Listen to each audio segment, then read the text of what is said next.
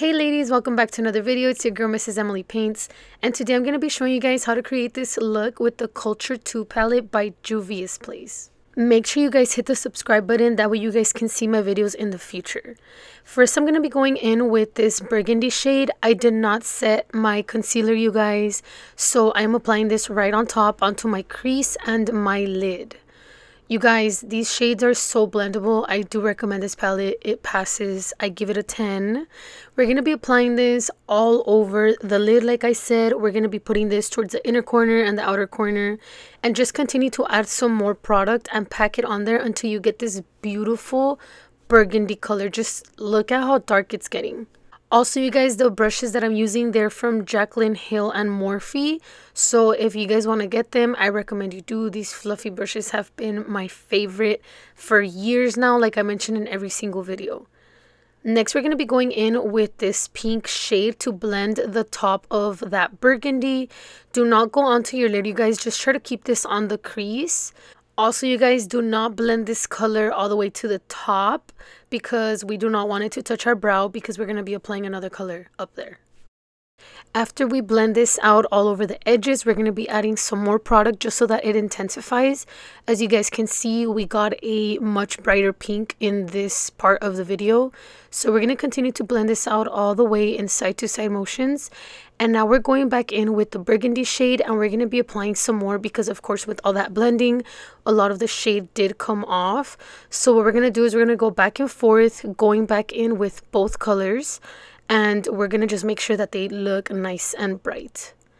And now we're going to be going in with the third shade. It's a very light, so you guys can't really see it too much here on the screen, but it's like a light brown. And we're going to be using this to blend out the top, and it's okay if you touch your eyebrow with this. Next, we're going in with some eye makeup remover liquid from Neutrogena and some pointy Q-tips because we're going to cut our crease. Also, you guys, these Q-tips are from my website. The link is down in the description if you guys want to purchase them, okay? And this is how we're going to be cleaning out this crease. We're just going to be lining this up, starting from the bottom, going up. Do not go too high, you guys. We still want that burgundy to be peaking at the top.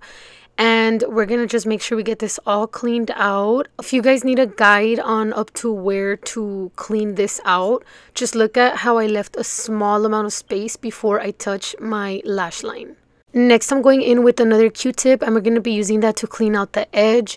We're just going to sharpen this out. As you guys can see, I'm going upwards just so that it looks clean towards the end. Now we're going in with the Beauty Creations foundation, which I love to use as a base. And we're going to be applying this for our cut crease. And I'm using this brush from my website, you guys. So if you guys are interested in purchasing this, make sure you guys check out the link down in the description. It's part of my brush collection on there. And you guys, this is my favorite. I mentioned this in every video to cut my crease because it's so small and thin. So look at how smooth it comes on.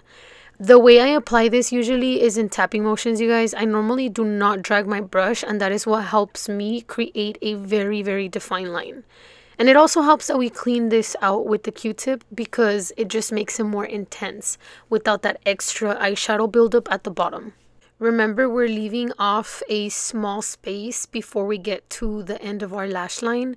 As you guys can see, I'm only going to take this into this outer area right here, but I'm not going to go all the way because we still want to have that space to be able to blend later. Now I'm going in with this shimmery shade, and I'm going to be applying this with a flat brush right on top. And finally, to make the look come together, I'm going back in with that light brown shade, and I'm going to be applying it on this outer area right here. After that, I'm going in with the bright pink shade, and we're going to be applying this right behind the brown. And then we're going in with the burgundy shade just to make the look come together.